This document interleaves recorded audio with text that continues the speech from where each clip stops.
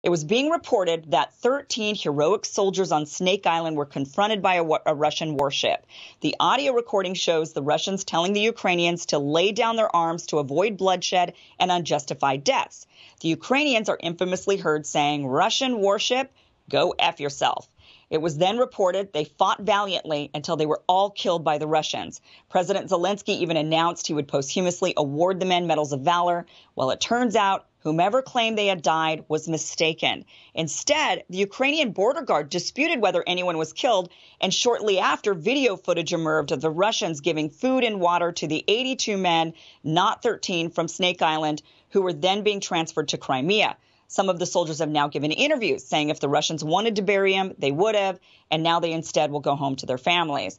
Another shocking video was of a tank swerving in the street and running over a civilian car. Totally shocking video, jaw-dropping. But thank goodness the person actually survived this crushing experience. Media was reporting this as a Russian tank and using it to show the callousness of the Russians and their invasion. But it turns out this was actually a Ukrainian tank that had lost control and accidentally ran over that vehicle. And I'm sure everyone involved was relieved that person was okay. Russian tanks are marked with white Zs, by the way, for future reference when you're looking at any video. Now, many of you saw the heart-wrenching video of the father saying a very tearful goodbye to his wife and daughter as he goes off to battle. This was being reported as a Ukrainian man sending his family to safety while he fights against the Russians. Well, the man is Ukrainian, sort of, I suppose. He's one of the rebels in the Donetsk People's Republic. He was sending his family to Russia for safety while he stayed behind to fight Ukrainian forces. The original video was posted by the mayor of his town several days before the Russians invaded Ukraine. And of course, I can't leave out the ghost of Kiev.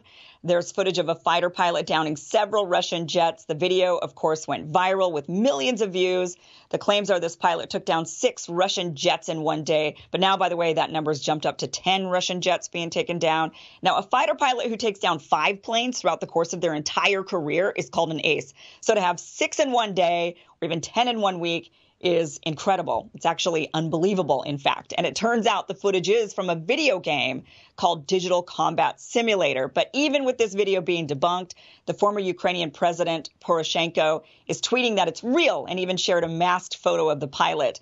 And there's a lot of wild claims going around of who the pilot is. There's a lot of talk that maybe the pilot's even a woman.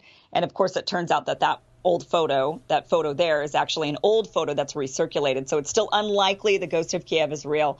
But a lot of people fell for it, and you can't blame them for wanting to boost up morale, I suppose. Now, the list of this fake news or fake videos and images just is endless on social media, totally endless. I could not possibly list all of them. But one thing I do want to mention is that, the reason why this is so dangerous to have all of this fake video and circulating around and people believing it is that it is heart-wrenching to watch. So when people see a Russian tank running over a civilian car, what they think is a Russian tank running over a civilian car, or they see, just these really, really heart-wrenching and or even callous videos, it raises up emotions to a level where that is maybe too much, right? And this person thinks, oh, now I've got to fight. Things are worse than they actually maybe are. And it causes people to get highly emotional, and it can inflame a situation to be much, much worse.